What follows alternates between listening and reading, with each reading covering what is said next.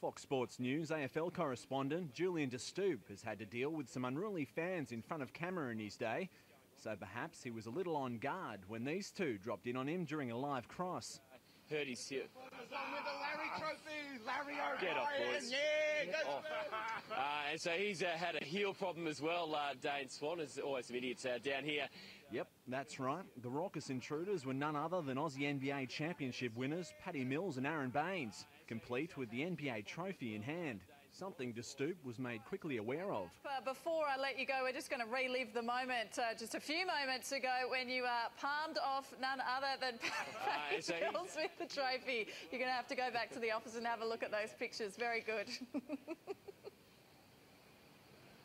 Yeah, I'm highly embarrassed about that now. I have to apologise to him down the track. I had no idea it was him. I just thought it was another couple of Collingwood nuffies doing their thing. Yeah, you were quick to jump. There were also encouraging signs for Mills' recently operated shoulder, with de Stoop giving it a quick test.